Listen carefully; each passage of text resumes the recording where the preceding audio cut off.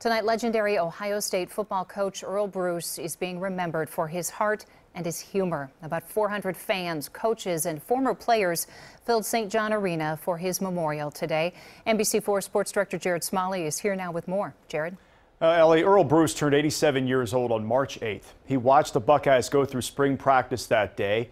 It would be the final view for Earl of his beloved football program. Today, friends and supporters gathered at Ohio State to remember a fiery leader, a man always up for a good debate, and an unmatched presence in Ohio State history.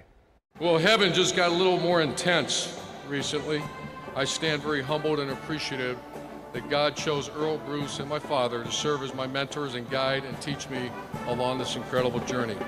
There'll never be a day that I'm not grateful and appreciative to the Bruce family for allowing me to be part of your family for the past 32 years. Over 87 years, Earl Bruce impacted thousands of lives, from the football famous to the Buckeye faithful. One of the highlights of that era was to go out to practice to listen to him. Bruce won 154 football games as a college coach, 81 of them at Ohio State. And even after his coaching days, his successors felt Earl's presence. I was an assistant coach for 3 years.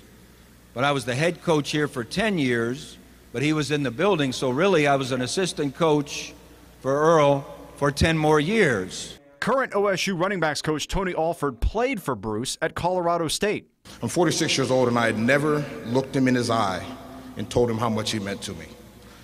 So I promptly told him exactly how much I admired him, how much I trusted him, how much faith I had in him, and I thanked him for being the influence that he was in my life. And I looked at him in the eye and I told him I loved him. Football and family often collided in the Bruce family, still does to this day. His grandson, Zach Smith, coaches the receivers at Ohio State. Although my grandfather is gone now, no longer present on earth, but I'll tell you two things. He's ever present, residing over us in heaven with my amazing grandmother. You work hard, love your players hard, and hate no one except Michigan.